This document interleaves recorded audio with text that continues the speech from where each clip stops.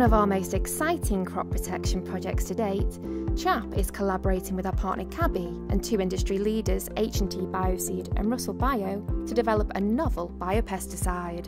Here in our laboratories we house two important pieces of CHAP equipment that we're using to produce biopesticide, non-chemical pesticides. So the first thing we did is we went through the Cabbage and CHAP joint assets of our fungi collection, and we went through and we screened those on insects to see if we've got kill. And one in particular, Apistolomyces, has shown really good kill, and that's what we're using on our aphids.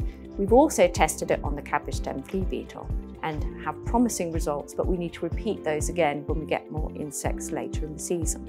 Cabbage stem flea beetle is a pest affecting oilseed rape. The adult beetles feed on the crop, causing shot-holding damage, stunting growth or even killing plants. In the late summer and autumn, the larvae hatch and enter the stems, destroying plants from the inside. Oilseed rape is the second most profitable combinable crop for UK farmers and a useful break crop within arable rotations.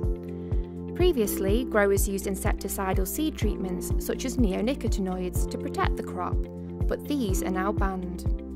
Increasing resistance to the remaining control measures such as pyrethroid-based insecticides means cabbage stem flea beetle now costs growers around £70 million a year. As Belinda from CHAP's Fungal Biopesticide Development Lab explained, the Apistolomyces fungus Escherichia fumiserosea from our National Reference Collection showed promising results on cabbage stem flea beetle. Our recent work has shown a 90% knockdown rate 16 days post-application. The project partners are now working to create the optimum biopesticide product formulation and to replicate that on a commercial scale.